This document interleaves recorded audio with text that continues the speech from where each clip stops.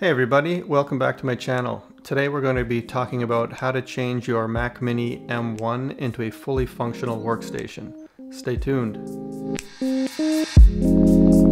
While the Mac Mini is designed to be minimalistic and with no fuss, that's fine for everyday regular computer use. With the amount of power that you get from the M1 chip, there are many of us who would like to use it as an everyday workstation for photography and videography. Now there are many ways that you can configure your computer, so I'm just going to show you how I've configured mine. In case you've missed my last video, that one discusses how fast this actual setup is in a photography workflow. You can see that right up here. So let's have a look at how I have mine set up. As expected, the Mac Mini is beautifully minimalistic and is about as clean and perfect as you can get for a computer. Unfortunately, we have to add a few things. If you want to keep things as minimalistic as possible, you could use a wireless keyboard, a wireless mouse or touchpad, and a single monitor. With that, you would not need any sort of hub. Unfortunately, I have way too many peripherals that require some sort of connection. I also don't want to have to deal with Bluetooth issues, which we have been hearing about since the M1 Max first came out. This leads us to the CalDigit TS3 Plus. The TS3 Plus is a small but port-filled hub that you can use between any computer and your peripherals. This isn't a TS3 review, but have a look at how many ports and options you have when you see everything that the hub can handle, as well as what you can plug directly into your Mac Mini. This isn't a hub review, so pause the video here if you want to have a closer look at everything that is offered. The first thing that we connect are our two 27-inch monitors.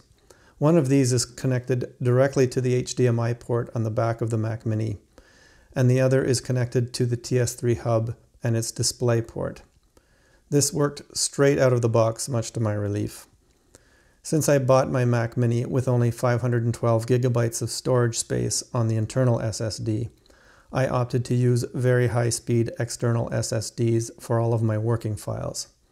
The only thing allowed on my internal SSD is the operating system and all of my applications. I use a wide variety of applications, and this uses up approximately 320 gigabytes at this point. That gives me plenty of room to spare so that I don't have to worry about running out of space. My external drive consists of extremely fast M2 drives for a total of 3 terabytes. This amount allows me to not run out of space at very busy times, and I don't have to spend time scrambling for working space. I also chose Sabrent drives because they are able to consistently give me the same speed as the internal SSDs. And these are connected to Thunderbolt 4 ports for maximum throughput. Connected to a USB-C 3.1 port is an external Sabrent 2-bay hard drive enclosure with two fast 8 terabyte drives. These can both be written to at full read-write speed while using only one port. This amount of storage will typically last me for about 2 years.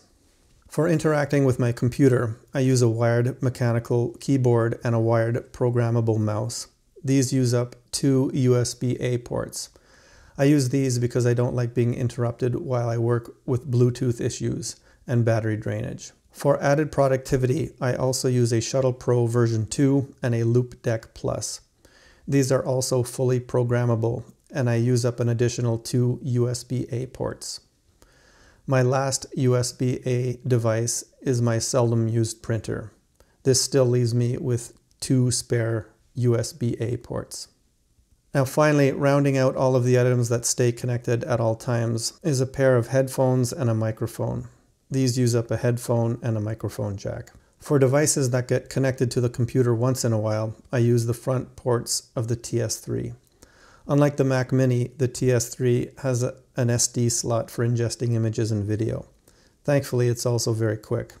All of my other devices like my phone, my drone, and my audio recorder get connected via micro USB and USB-C using the other front ports. For these, I just swap whatever cable is required at the time. Now this is where my diagram fails me, and it makes it look like my computer is a complete mess. In reality, I quite like my setup and find it easy to use and not cluttered, at least by my standards. As previously mentioned, there are many ways and many hubs and a lot of peripherals that you can add to a Mac Mini. I was just actually really happy to see how easily everything worked together. The one thing that I would recommend though when you're putting all this stuff together is to make sure that you match the right ports with the right peripherals. Some ports only need low speed, like something that you would get from USB-A, like a keyboard or a mouse, for example. But if you're using a high-speed external SSD, you would want to use Thunderbolt or a fast USB-C port. If you have any questions or comments about this setup, please let me know in the comments below. I'd also be interested in hearing your experiences while doing the same thing. If you found this video helpful in any way, please hit the like button below. And if you'd like to see more content like this, please feel free to subscribe. For now, have a great day, and I look forward to seeing you in the next video. Have a great day.